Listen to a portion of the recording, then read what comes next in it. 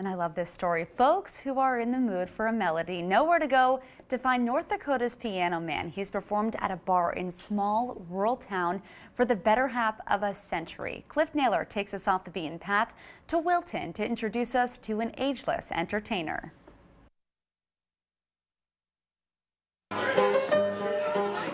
These well-aged fingers glide over ivory keys with the greatest of ease. Orville Speeton has devoted decades and decades of his life to music. He's good. He's a good player. The Sportsman's Bar reserves a piano stool for Orville whenever he wanders in. Every now and then, someone in the crowd chimes in.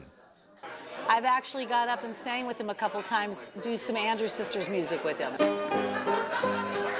This seasoned soloist has an immense playlist.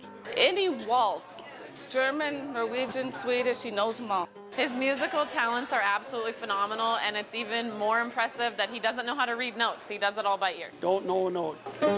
Orville has been playing by ear since 1933. I hope I can do that when I'm that age. He started orchestrating music with his dad, who played fiddle. Now this veteran prodigy performs all over town. He plays in church, he plays at the senior center, he plays at the nursing homes. Orville has 6 children, 13 grandkids, and 17 great-grandchildren. He's inspired a love of music in most of them. Us kids, when we were real little, would dance around in the dining room, and then he's the one that inspired us to learn how to dance, because he has rhythm. His kids still dance to the beat of his fingers.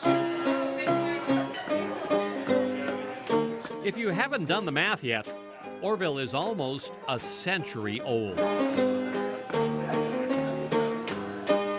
He's a 25-year-old stuck in a 95-year-old body. Yep. He's got a simple strategy for staying young. He always says you better use it or you'll lose it. Use it or lose it, everything I say, you know. Orville also plays a mean harmonica and guitar. Making music with his mouth and strings is what Orville hopes to be remembered for. Nobody plays guitar and harmonica yet, especially my age. He plans to get in the Guinness Book of World Records for being the oldest person to play those instruments.